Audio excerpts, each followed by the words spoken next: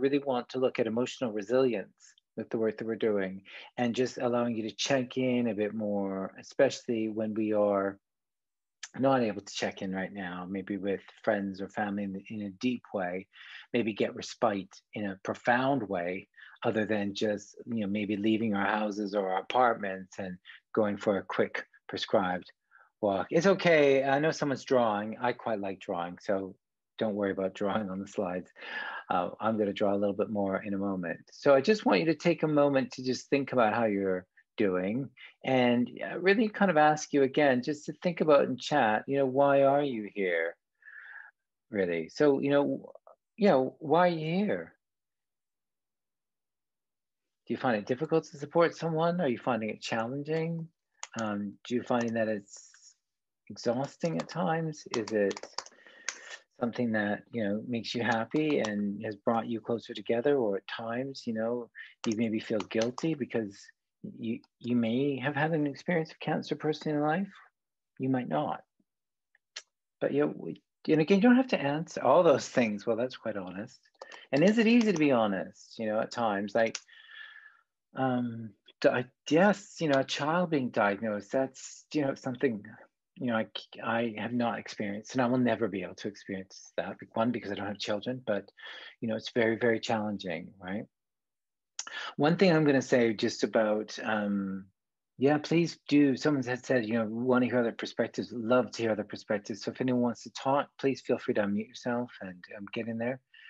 Can find it lonely at times. Yes. And it's interesting as well, getting the support that we need. And someone else sort of mentioned a son with, leukemia.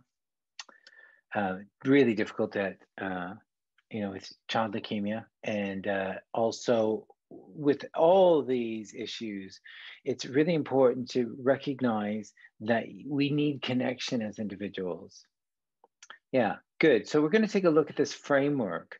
But one thing I will never forget, and my partner was very, very good and is very good at allowing these conversations to happen, but I'll never forget, and I hope you all have one of these friends. Sadly, this friend of mine has suffered a massive stroke, but she's still alive. But I never forget when my partner was diagnosed over 12 years ago. She was one of the first people to say, Paul, I need to know. And I was like, what? She was very insistent. She said, I need to know how you are doing. And that floored me. And she said, I know you, I've known you since your early 20s. How are you? And because of that lack of insight from many people that were around me, also the lack of time that I'd ever really spent looking inward, it was a very important question in my life. So yes, one of the main things you will need, and we all need, is to talk to someone. Counseling is very important. So whether it's a GP or a friend, professional help can help you. But also, I know as a partner and someone who loves my partner very deeply, and even I remember being a friend and a teenager, and a friend of mine was diagnosed with cancer. Thankfully, he's still alive. It's very difficult when you can't fix it. And I just want you to think about that there's certain things you can't fix. And thank you for putting all that work in chat. But one of the questions I do want to ask you to think about is, what do you think about supporting a loved one? Can people just what do you think about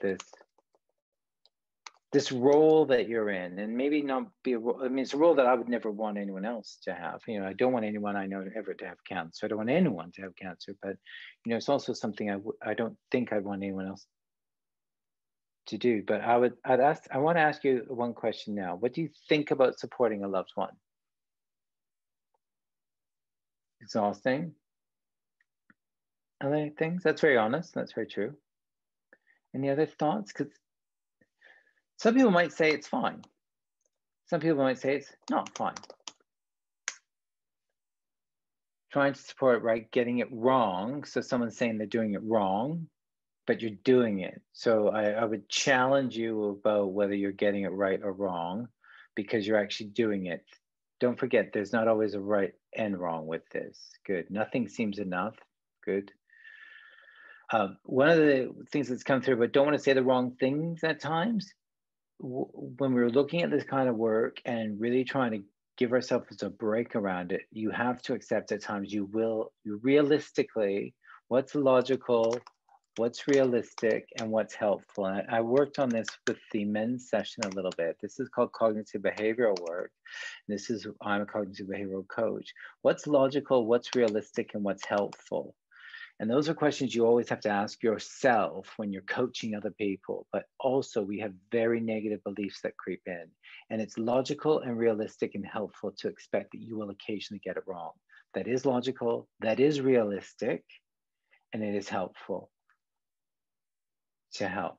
Good. Unpredictable, difficult to plan, difficult long distance. Good. Life is a roll. Now I'm just going to shift the question slightly. Same question, but a slightly more important thing. And thank you for putting that all into chat. But I want to know in chat, how do you feel? Because there's a difference between thoughts and that versus feelings.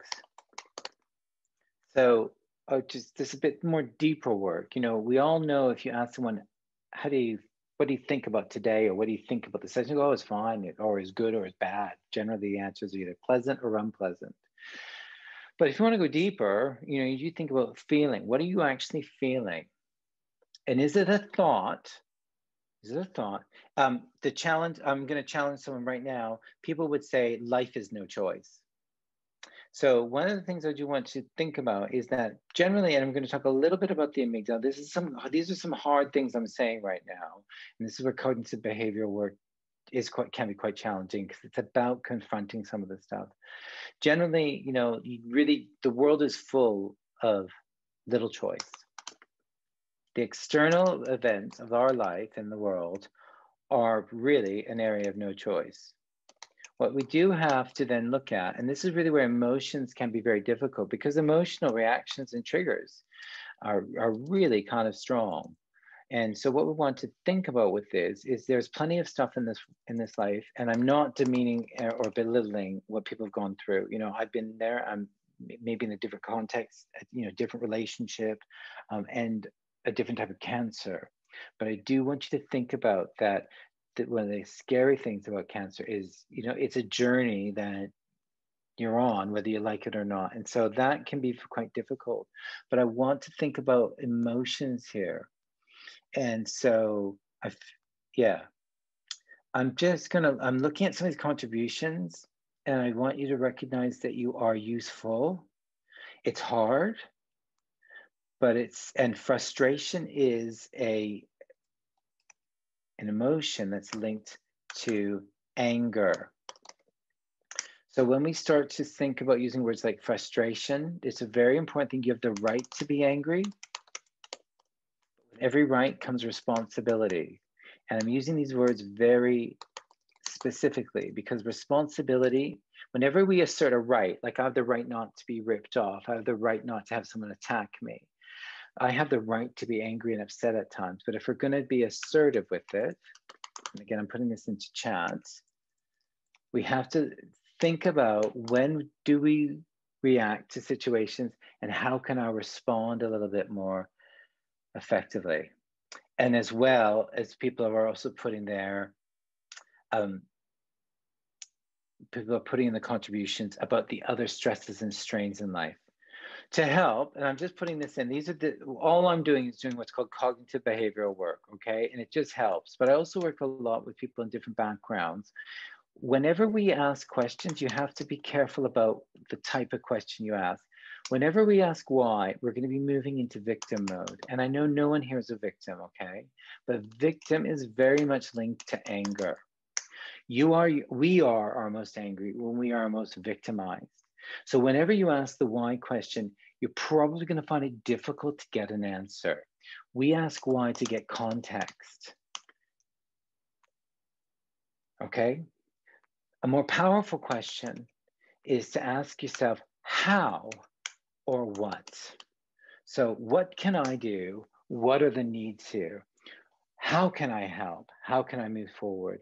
It's very important. And again, do seek help if you are getting feeling that you're getting unstuck, especially with the pressures that people are saying with other kids. There may be financial issues you're going through. And all of us are feeling strain and stress outside of the cancer support. with COVID, and it will build up and up and up. Anger is normal and natural.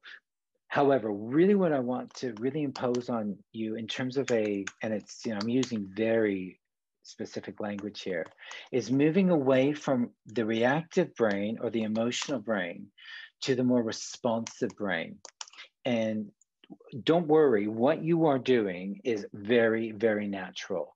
And it's very important when suddenly our lives are placed into a real struggle and stress, and we feel we don't have any control, that all these things that you're saying are completely normal. And so I really want to ask you to also think about, as a carer, and I'm looking you all in the eye, that you need to forgive yourself. It's called RAI, RAI. Be responsible. So R is for responsible. Be responsible for what you're saying. A is for accept. Accept how you think at times is going to be wrong. But the I to me is very powerful, and you are innocent. And we're all innocent. We do the best we can at times. But just thinking, when we get stuck in our thoughts, really, your thoughts aren't real. They are just thoughts, and they're generally natural and normal. But do think about that we sometimes own our thoughts a little bit too much, and we think we are our thoughts, and thoughts are just thoughts. My partner, despite his leukemia and his great fatigue, has painted pretty much our entire flat, right? It's great. I can start thinking about different colors and swatches. Those thoughts are entering my head randomly. If I suddenly go, why am I worrying about this paint?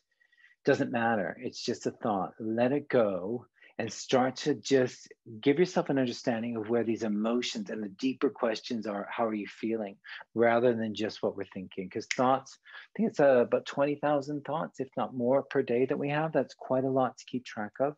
So I just want you to think about giving you a bit more understanding around emotional resilience. I'll give you a very quick framework.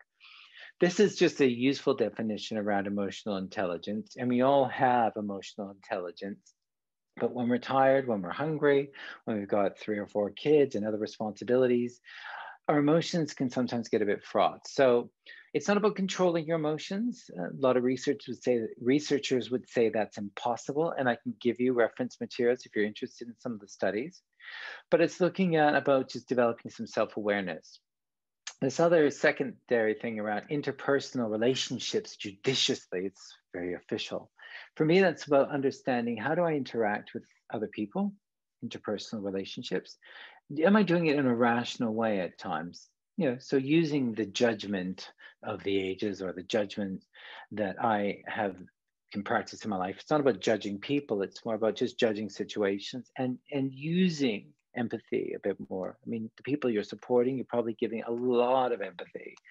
But this framework can just help you look at other areas that you could use just to help. Someone mentioned things like self-awareness and motivation. So I talked briefly about this whole thing about the reaction. The human brain is fascinating and very unique. Our mammal brain, I'm sure we've heard of the fight or flight, and that is the reactive brain, and it will generate through the limbic system. The limbic system is the largest system in our brain in terms of size, and it's the emotional centers of our brain. So as we see something, we obviously get a bit stimulated. And the amygdala, which is moving on your screen right now, is Greek for the word almond. And that's because you have 2 of these amygdalas in either hemisphere of your brain. And it was discovered in the 1970s, late 60s, early 70s, the experiments started. And this is the fear center. It stores information. And what happens is we see something through our eyes, we process all this information, and then we see something and we don't like it. And then this stimuli enters the brain and goes directly into the amygdala. So as it travels through the thalamus, there's a shortcut and it goes straight to the amygdala. So what can take 2 to 3 seconds for the brain to process, it can actually, within milliseconds, stimulate the amygdala.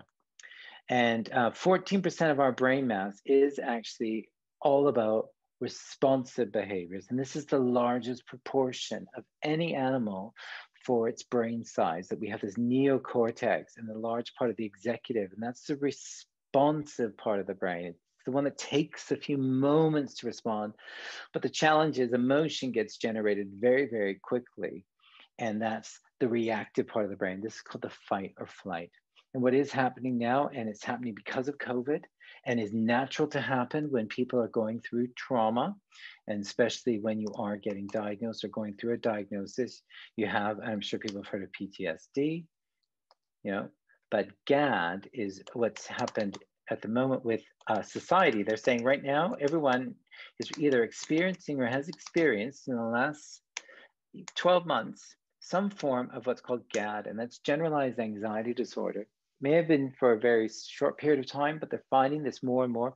What GAD is about is you're actually just living in fight or flight. Everything's fight or flight. You're no longer having the capacity emotionally to start to make decisions. So this framework is just to remind you of how the brain works on an anatomical level. And the great thing in the last 30 years, especially if any of you have heard of emotional intelligence and the work of Daniel Goleman and other practitioners. Another one I like is Feldman Barnett, interoception. There's some fascinating work that's going on about the brain, how it reacts, and they're able to actually look at this in operation. If you are interested, there's a great book. It's the sequel for emotional intelligence called Destructive Emotions with the Dalai Lama and Daniel Goleman, and where they actually have monks being MRI scanned and how they're stimulating their brains. Just want you to be aware that you will get hijacked. This amygdala hijack or the emotional hijack happens, when these things occur, and especially when you're supporting someone when they have appointments or scans, tests. I see it with my partner when maybe something gets where it was on a 6-month rotation moves to a 3-month rotation. Suddenly, a day or two before, things get a bit fraught in a relationship, or I'm suddenly noticing certain people aren't paying any attention to the fact the scans are happening. And then it can be quite upsetting when they don't call or they don't inquire, especially long term. Obviously, anniversaries, milestones in people's lives, graduations, celebrations, now not even be able to attend those because, and even with the celebration of this virus, whether or not people will actually, from the cancer community or people with other health issues, even be allowed to access those vaccines and stuff. So just like to check in with people because I've been, some great contributions now. And I'm just giving you some information really, just to try and structure your thinking. The important thing around emotional issues, I'm not denying them, nor do I want you to feel defeated by them. What everyone's been saying is a truth and it's your truth. And I really need you to own that. And I would never take that away. What I would like you to think about is to help, if it helps. If it doesn't, ignore it, right? Do what you need to do. But just think a little bit about that the brain doesn't do well with structure in an emotional situation. So even just writing things down, keeping a journal, doing an email and maybe not sending it straight away, but maybe sending it a bit later helps. Stepping back from anxiety-ridden spaces like social media.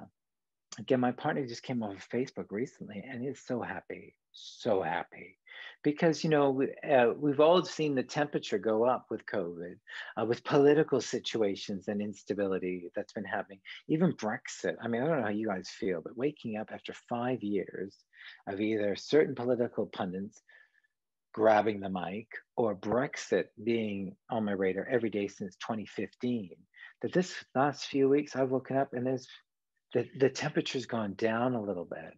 And so even though COVID is there and temperature may be going up because of concerns around health and shielding, I've been, me and my partner have been pretty much shielding and self-isolating since March.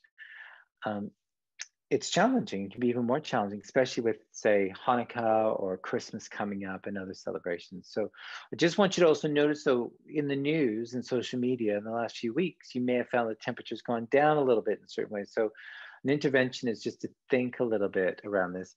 I just would like to ask people to put into chat, like, when do you get hijacked? Maybe thinking about to give you something practical to hold on to. Think maybe over the last 2 weeks, overall, what's been the subject or maybe some events that have caused you to react, or that you see maybe sensitive touch points in the relationship between you and the person you're supporting.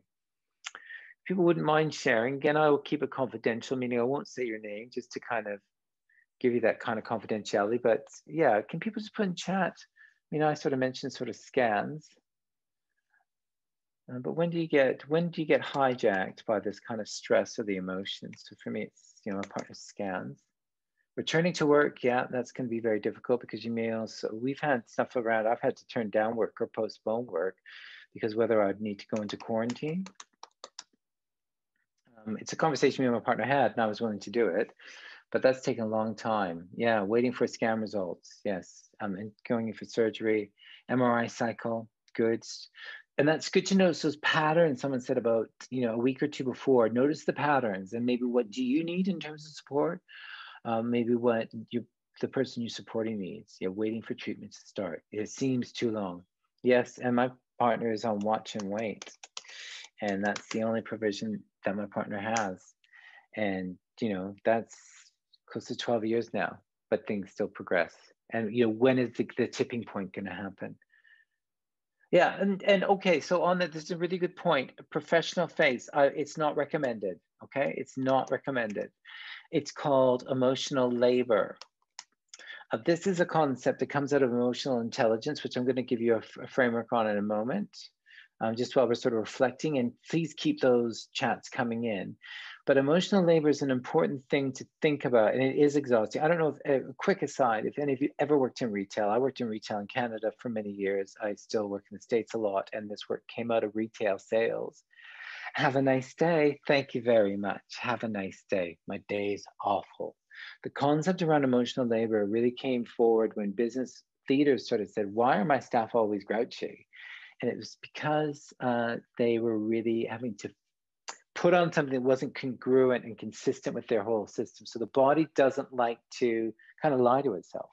So do you think about if you're going into a professional situation, when will you get support, and think about safety of that support. So maybe only one colleague or one person that you can safely speak to.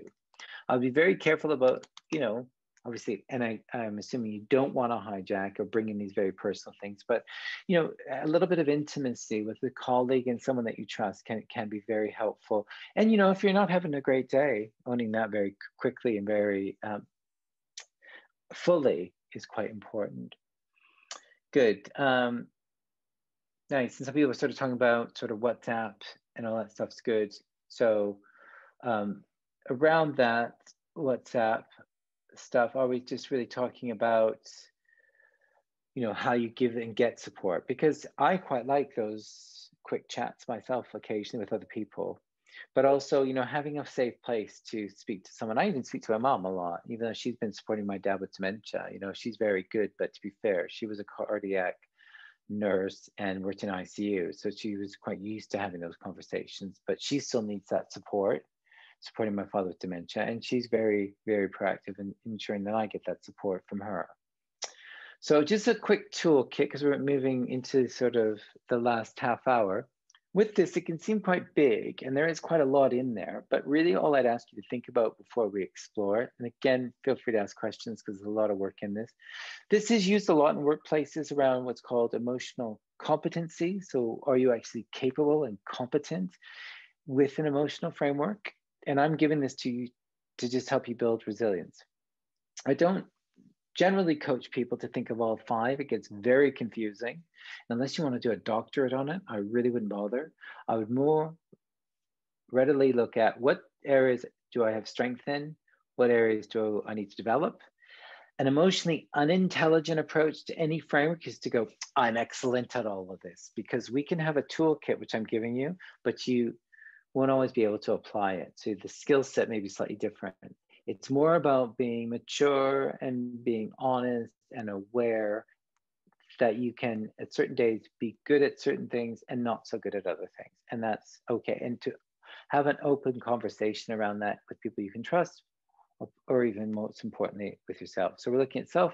There's some arrows going around, but don't treat it like a flow chart. Don't treat it that way. Emotions don't behave like that, so nor should you. It's just more just saying that these all build on each other, but it's all about developing yourself and where you are right now. So enter this however you feel comfortable. I'm not going to read all this out to you because I want you to just look at them as ideas, not a prescriptive list. And, these are just ideas to allow you to think a little bit more around what you do and how you do it. I'm just going to pick up a few things that for a lot of people can be quite challenging. Optimism is not about being happy. Oh, it's a great day. It's actually more about having grounded optimism or pragmatic optimism to go, okay, yeah, if the diagnosis isn't good, what can we do to help and support this individual? Okay. Or what can we look forward to in the short term? Do we have some nice activities planned and those types of things? Okay. Service orientation, this is about generally people find they have better emotional resilience when they feel that they can serve others. So, and people who generally score higher on empathy tend to feel that they are there to give service to people. They're not there to take service from others. So just be very careful at times that you're not feeling worn out by over serving other people. Because I worked in care, I used to work with people with long term disabilities, both in Canada and as a residential counselor and volunteer coordinator here in London for about 2 or 3 years. With this, it's more about looking at how we actually are orientating. Do I expect people to serve me, or do I expect that? Yeah, I think it's better to help others. And I know with people who have kids, you're kind of constantly serving them, but it's more about looking and influencing other people to actually say, right, I'm going to empathize with you, but I would expect some empathy back. So if I'm going to provide service to you, that you should feel obligated to ask them to give you something. Be very, very careful of takers. I'm going to say this. There is a thing on here which I love. There was a recent TV show I loved. Be careful of emotional vampires. And these are people that will suck you for your resources dry. And there are some myths around emotional intelligence about being nice all the time. No, it's about knowing your limits, knowing your own self-regulation, and also political awareness as well around this. What we're thinking whenever I am dealing with relationships where they get slightly political, you may be dealing with emotional vampires, people who are trying to suck all the emotion away from you or trying to manipulate you. So just be very careful, because empathy is quite important. But the more I am emotionally vulnerable, you have to be conscious about how much time I give to that relationship. So with politics, I always think about relationship and timing. When will I ask for things? When will I avoid certain conversations? If they're important, I'll have them later. That's a timing issue. And then relationship. I am not going to be everyone's best friend. I know that, even though I really, really, really enjoy people's company. But yeah, this is nice as well. People, it's coming up here. We call these people radiators. Yeah, right. So people are sucking things out or draining you. And so, yeah, all that stuff's really important. But again, with political awareness, relationship, can we improve the relationship or neutralize it? We just don't want to make it worse. So it's neutralize or improve. And then timing. I may not talk about it here, but I'll talk about it later. And that moves on to self-control and regulation. And things like social skills, like, are you good at influencing people? Are you good at communication, or do you avoid it? Can you manage conflict? There's so much in there. What's the team capabilities? And by team capabilities, I think about your family, think about the team that's actually supporting you, the medical team, as much as your specialist, as much as your friends and family around you. So this is just giving you some high level insight into what we mean by it. But just to give you quick definitions, stop me if I'm going fast, because I would like you to think about, again, where are you strong on this? Where are you a bit more challenged on this? You, as best as you can assess yourself. So self-aware, do you have a good self-awareness of your internal state, things that you like and don't like? Resources, and I'm talking about emotional resources, psychological resources, as well as intuition. Can you sense from a situation based on your life experience, using your stomach more? This is called the first brain, your stomach, the first brain. This is our second brain that, we developed this one first. There's some more work I can tell you about that if you're interested. Really feeling in your waters, which way this boat is going to go. That's what we're looking at with intuitive intelligence. Looking at almost surveying everything, but usually it's based on a lot more nonverbal signals as well as own personal experiences. Self-awareness. Moving on to motivation. Do you know, like, if I agree to do a project with someone or agree to do a day out with someone, do I actually know when I'm really not going to even follow through with that. So what are those emotional tendencies, and what guides you or facilitates you reaching that goal? Or do you give up quite easily? So if you do, then maybe you're committing to the wrong goals. Empathy, awareness of other people's feelings, their needs, their concerns from their point of view, not yours, right? I call it the great British insult, and it made me giggle when I first moved here. I was in a room full of people, and this person left, and they went, "Oh, bless him."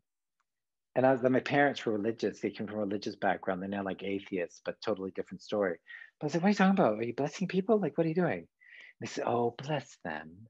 And I started noticing that people were blessing people after they walked out of a room. Like, I'm just like, oh, this is kind of an interesting observation. And that to me was sympathy. Like, oh, I'm so glad I'm not them, or you're lucky you're not them. That to me is sympathy, right? And it's fine. We can be sympathetic to people, but empathy is, are you really able, as Atticus Finch said, to step into someone's skin and walk around for the day? And I'm talking about your clinician, as much as the person that you're supporting, as much as you really just starting to see quite deeply what, people all have emotions. We may come from different cultures, different languages, have different bad days, but are you really able to take it's an act of imagination and of creativity. And guess what? No matter how much life experience you have, you're not going to get all of it. There's going to be certain things we have to accept. We won't be able to understand completely. Social skills, but a great way to kind of understand someone. Again, when I worked with people with disabilities, especially physical impairments that were caused through illness or disease, one of the best things that I used to always say is, tell me a little bit about, why you're in a wheelchair or why you have mobility impairments. Do you want to talk about it? And generally, most people did.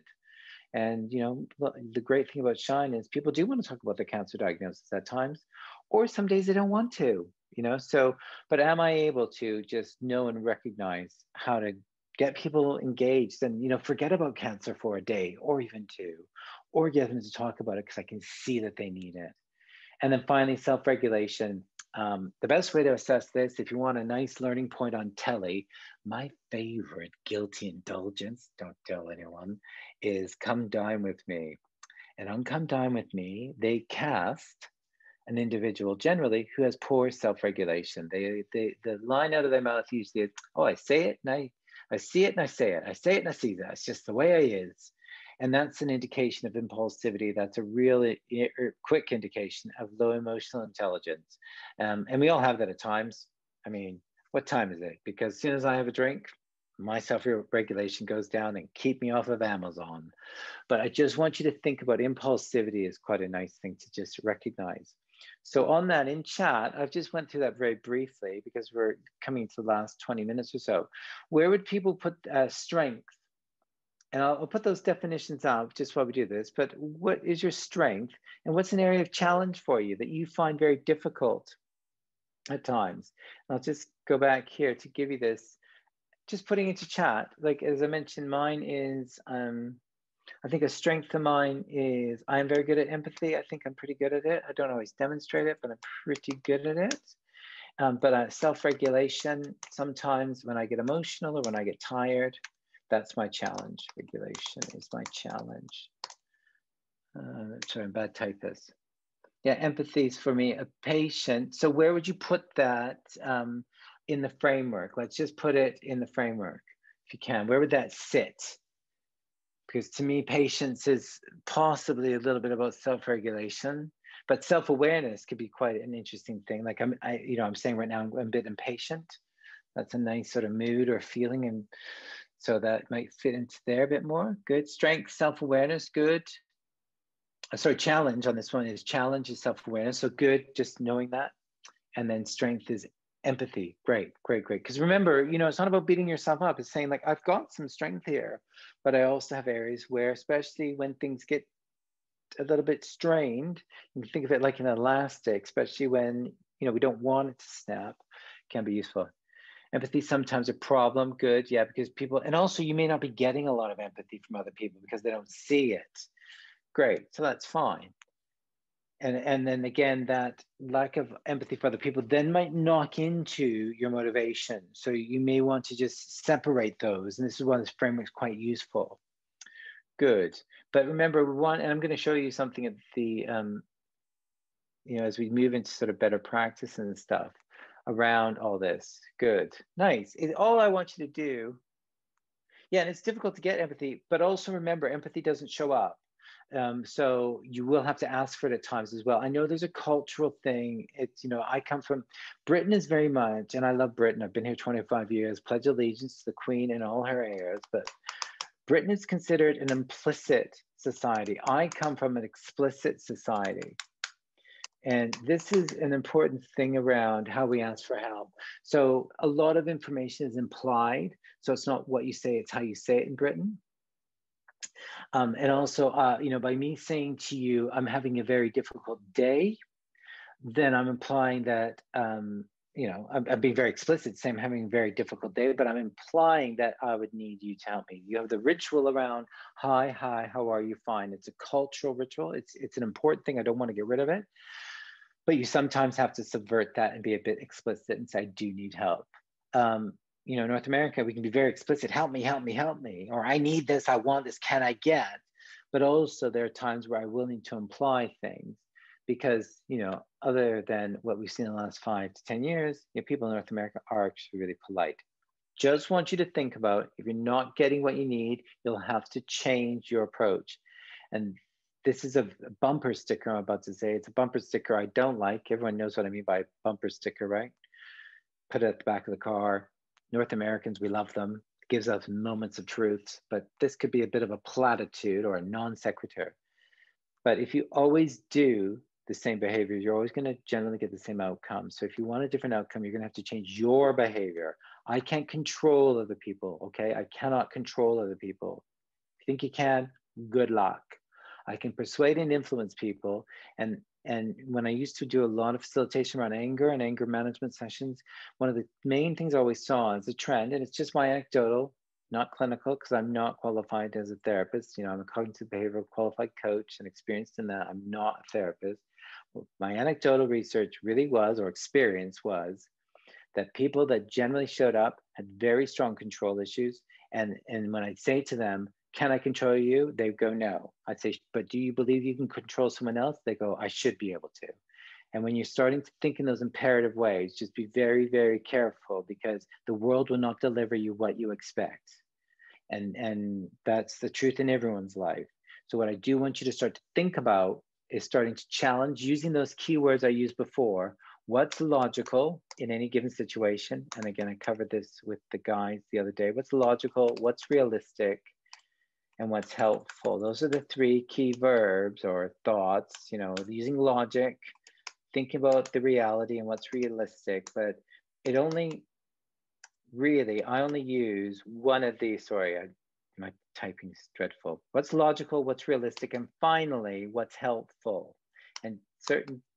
But be aware, developing yourself always comes with a little bit of irritation. Moving outside of your comfort zone can be irritating. I'm not going to go through all this because there's some work you can find online around this. I've got this because I'm doing an accredited resilience practitioner course at the moment. But these are just some really interesting thoughts around building resilience for the long term. I've already talked about grounded optimism. Things about dealing with fear and stuff and pushing through all that. Looking at brain fitness can help, and your own physical fitness. This is quite important right now, particularly in lockdown, because we're having to be forced to do things that can be quite challenging. And sometimes, I used to travel a lot with work, and I loads of thoughts around that. But I was working with a gentleman yesterday, and he lost all his travel. And that gave him real meaning and purpose, particularly when he needed to leave the home, because his wife and kids sometimes were, he loved going to new offices with his business, and he loved his job because of the amount of travel he did. But, he spent the last 3 months re-examining his meaning and purpose. So this is a lot more deeper work, but this is just some ideas you can have.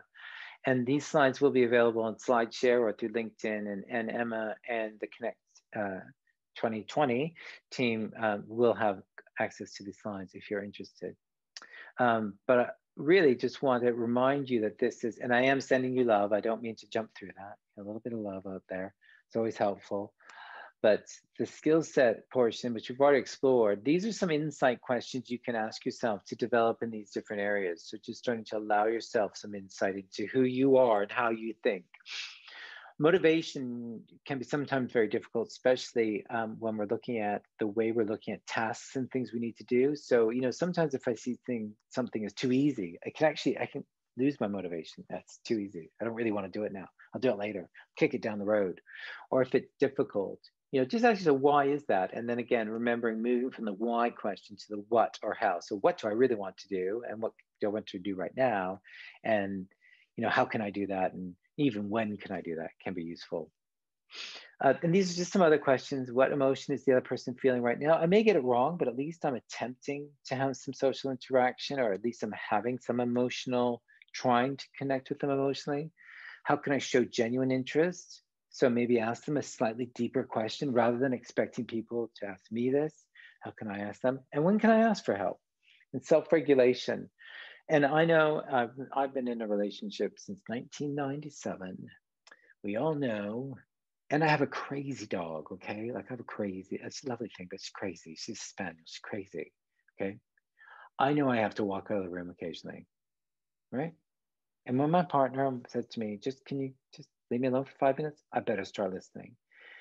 And, I do not know what it's like to live with leukemia, even though I've been supporting someone with leukemia for 12 years.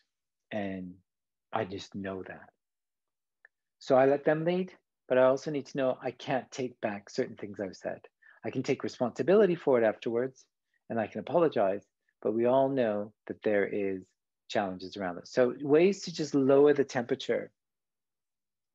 Lowering the temperature. Exercise is very important. Someone put that in walking. The brain is programmed to walk. Some simple interventions to lower the temperature. Count to 5 as well. Heard of this before. But it's actually better to count down rather than do 1, 2, 3, 4, 5. Like 5, 4, 3, 2, 1. You're engaging the neocortex, the logical. 5, 4, 3, 2, 1. I speak a little bit of French. Putting in different language distracts the brain. Breathing, I say when in doubt, and I'm putting this in chat so you get this, part of my typos. Breathe out first. Breathing in can actually, and really mind those shoulders. And actually, if I got you all here for just 13 more minutes, can I ask you to breathe in and make sure those shoulders stay down, and then breathe out. Yogic breathing. Fill up the belly. If your shoulders are going up, especially people who run, they tend to breathe all here and breathe it all up here. That actually can cause more stress and strain. So you'll also find you'll generally have tightness here and here. So Pilates can help release. If you are running or doing very strenuous activity, it's actually more important really at the end just to release the shoulders, move away from athletic breathing to yogic breathing, really, and that meditative breathing is really important. You don't have to do all of these. 1 or 2 may work, not all of them, okay? I'm not prescribing you anything to do. I'm just informing you. Strength and appreciation is really important because the brain can't hold 2 very powerful emotions at once. There's, to frame it, we've got fear, anger, sadness, and enjoyment, and maybe disgust. And a couple more are kind of the real strong emotions people hold on to. But yoga is so good. I mean, or anything like that, just breathing. Even I just do a few stretches a day, which help me with my sciatica because I know I don't look it, but I just turned 50. Compliments, keep them out of chat. But I know if I don't do certain exercises a day, my body seizes up, especially sitting down all day. I used to stand 6 hours a day. I don't do that anymore because I'm delivering from a couch. I'm coaching from a couch. So survey the landscape. This is a really important idea I'd just like you all to think about, especially when we're on computers. When we get really emotional, we get myopic. So we get very nearsighted. So the brain comes in, right, and narrows in and just focuses on 1 or 2 things, okay? And there's some good stuff around that you can look at, right? But it's myopic. We go down like this, we pan in. So I want you to think about these screens now, especially now that we're all like this, or we're all on our phones going like this, everything's narrowing our focus. And the important thing to do is pan out and literally pan out. And this is a concept that I want you to think about. Look around you and look in widescreen, okay? Not in portraits. widescreen. What's going on around me? What's really happening? Let's give yourself and the situation some context. What are the triggers here? What are the things that constantly get me? And now start to think about, what do I need to do immediately and in the future? Okay, that's a really important. Really go into widescreen. Yes, and this is just an idea. These are just ideas. That's why that light bulb's showing up. And just some more ideas and, some more light bulbs I just want to remind you of. And again, just take one. Recognize your triggers. Know your triggers. If you're over 30, you should know them now, okay? Everyone's saying kids are, I remember what I was like with 25. I know kids are now different. I don't know why, but they are apparently. And I totally get it. But when you hit 30, you should know your triggers. And if you don't know them, those triggers are still going to be there by 50. So deal with them when you deal with them. Use humor. Humor is very important. Very important. Have a laugh. Watch a comedy. Right now, the most important things are on streamers are comedy shows. And that's because we need a little laugh. When my partner got diagnosed, we watched Golden Girls for a year. And we were dealing with the trauma of a Cocker Spaniel, and we didn't know if he was going to, what was going to happen in the first year. But we literally watched Golden Girls. Whether you love them or hate them, we didn't care. We didn't even watch it half the time. It was just so nice to have a laugh. 6 seconds breath. And I want you to do this right now. I'm going to ask you for 6 seconds of your life.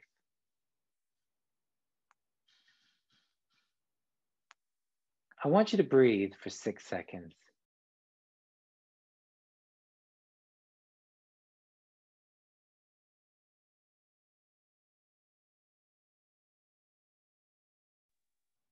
Where's the tension? Where is it? Because I tell you, if I was in a room with you and I stared you directly in the eye and we kept breathing, first of all, people would start getting weirded out. They go, why is this guy staring at me? But if I sat in a room with you and I held really strong eye contact with you and you didn't look away, I guarantee within 30 seconds, many of you would be crying. And I'm not saying I can do that to you. I'm not going to, Paul Daniels you and do some magic tricks with you.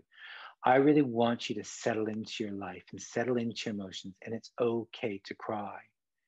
And I don't care. I see some guys here. I see you guys crying on the terraces all the time. So you big blokey English guys who say that you're hard as nails, you're not. Because I know you. And actually, in many ways, in Britain, men are actually, and women, I see you weeping. I see you doing that. And that's a real gift that you have in your culture here. You don't get this in North America. We just get around a barbecue and scream and yell and eat carbohydrates and eat a bag of sugar. But I do, yeah, thank you for laughing, Mary. I saw that laugh, right? I'm working hard here, people. I do want you to think about humor is really important, but your emotions are really important. So take 6 seconds. That was only 6 seconds, right? And it's okay to release it. 7-11 breathing, it's another thing we can do right now. I said when in doubt, breathe out. Breathe out for just 7 seconds or really force that air out and then breathe in for 11. I have asthma, so no excuses, okay? This is about stopping the stimulation of the brainstem. Please don't pass out on me, all that stuff. But I'm just gonna clap my hands. When I do, I want you to breathe out for 7 seconds, no matter where you are in that breath. If you pass out, apologies in advance. But just breathe normally, settle into the breathing, because breathing will always give you insight into your emotional state. So just breathe, and I'm going to clap my hands in a second. So it will be loud. Breathe out, 2, 3, 4, 5, 6, 7. Now in for 11. It's a lot harder. Slowly top up. Mind the shoulders. Keep the shoulders down. When you need to exhale, just exhale. Let that air in. You can flip it. You can breathe out for 11, in for 7. Doesn't matter. All I want you to do is intervene through breathing. We see it so many times, but it is about being present. And really what's important, I want you to think about this, and this is something to really think about. It helped me enormously. All negative thoughts are non-present thoughts. And that's your homework. You want to take anything away from this. Whenever you think about negative thoughts, whenever they creep in, you're not in the here and now. You're projecting yourself into an imaginary future. You're time traveling. You're becoming Mr. Doctor Who. Or you're bringing up a past. but it's not in the here and now. So by intervening, and trust me, the only way I'm reasonably good at this stuff is I coach it at least twice a week. So share this work with people you love, observe it in other people. But remember, negative thinking is non-present thinking. You have the power, you have the skill because you've already demonstrated it through the work that you do. Feeling guilty is not going to help unless you're doing a criminal offense. Sorry, my father was a doctorate in X, Y, and Z. And this is his favorite thing. He'd go, Paul, who'd you kill this week? I'm like, no one, Dad. Did you steal anything from a shop? I was like, nothing I care to admit. And he's like, what do you feel guilty about? He said, did you lead with kindness? Did you lead with kindness? And these are my two rules for life, kindness or consideration. Did you lead with kindness? And were you courageous? And interestingly enough, research shows that's where the big regrets for most people live. They always say, I could have been kinder and I could have had more courage. So if you lead with consideration or compassion or kindness, whatever you want to call it, and you lead with courage, you're going to be all right. And that's really a great way that I really use. And these bumper stickers, chuck them in the bin if they don't work for you. These are just ideas. Because really what you can do is you can start mapping it out. A really simple tool you can do with kids. If you're a really good parent, you can ask your kids to do this on you and they can say, give you a report card on it. This is a great way of teaching young people about emotional resilience, but you can use it on yourself. I know that I'm really good at self-regulation, right? So I'm going to score myself an 8 there. If you're really good, really high, I know I'm a star, right? But maybe with social skills, some days I don't want to talk to people. People don't really care. And actually, I'm not motivated. I don't want to do all that stuff. So that's maybe an area of development. And then self-awareness. I'm okay at it, depending on the situation. And this will fluctuate in situations. And empathy, I'm all right at it. And then all you do is just map it around.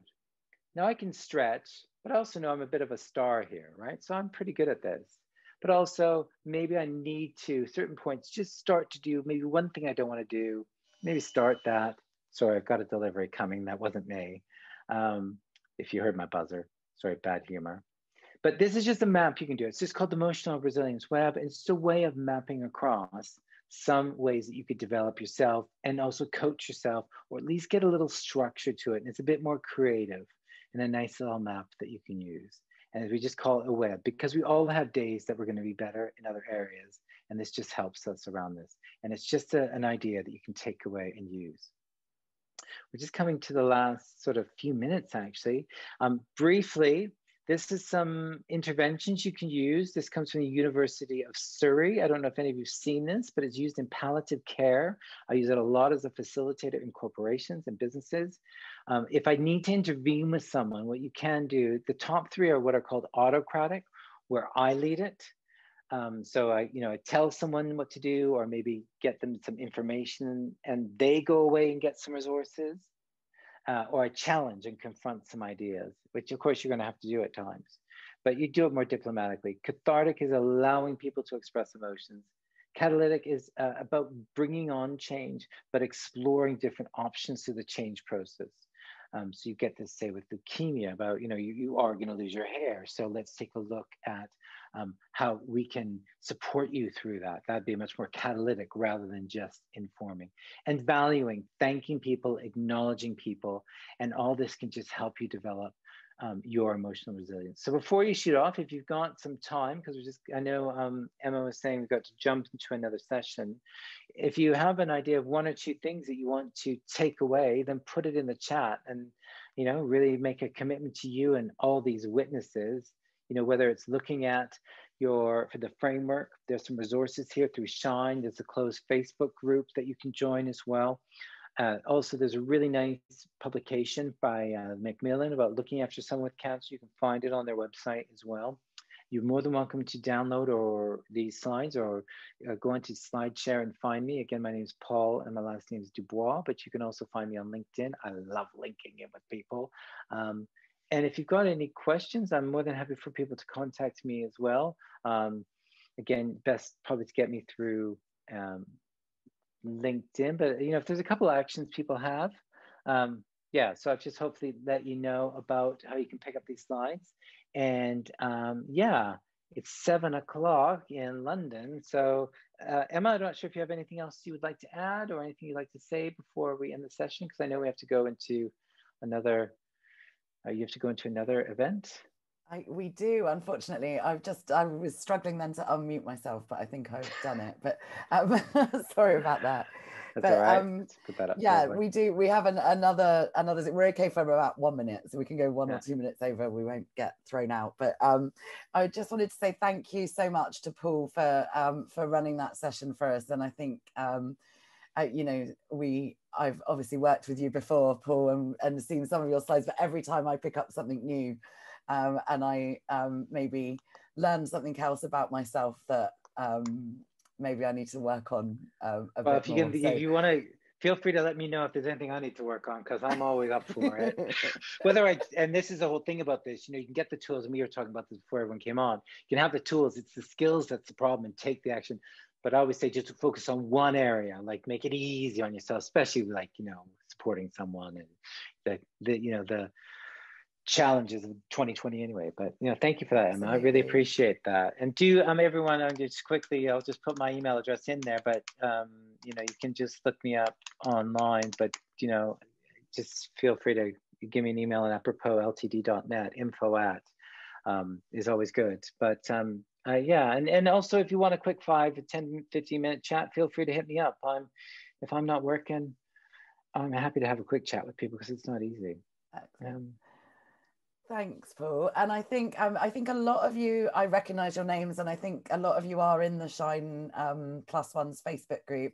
If you're not and you can't find it, then just drop me or whoever's Shine email address you've got, drop them an email. It's on there as well. But look, you can go through the website. My email is emma@shinecancersupport.org.